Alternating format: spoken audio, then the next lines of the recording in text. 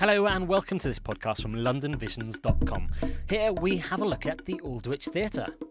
Aldwych Theatre was opened on the 23rd of December 1905 and is located along Aldwych, which is a sweeping crescent off the Strand. This crescent-shaped road formed a link between the Strand and Kingsway, opened in the same year as the theatre.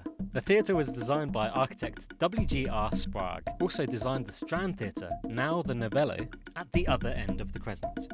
They were designed as a reverse matching pair. The Aldwych is a two-tier theatre, with seating for 1,096 patrons. The Royal Shakespeare Company was based here between 1960 and 1982 and staged many successful productions including Beckett in 1961 and Nicholas Nickleby in 1964. The current performance is of Dirty Dancing, made famous by the late Patrick Swayze in the 1987 film of the same name.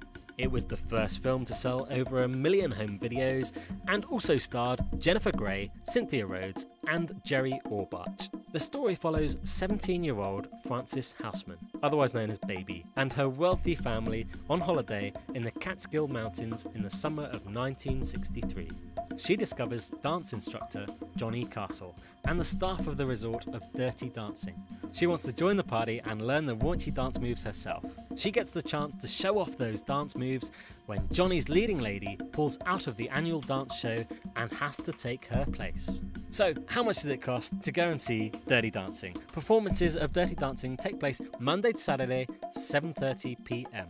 Matinees take place on Friday and Saturday at 3 p.m. Prices are from £15 to £62.50. The nearest tube stations are Covent Garden, Charing Cross and Holborn.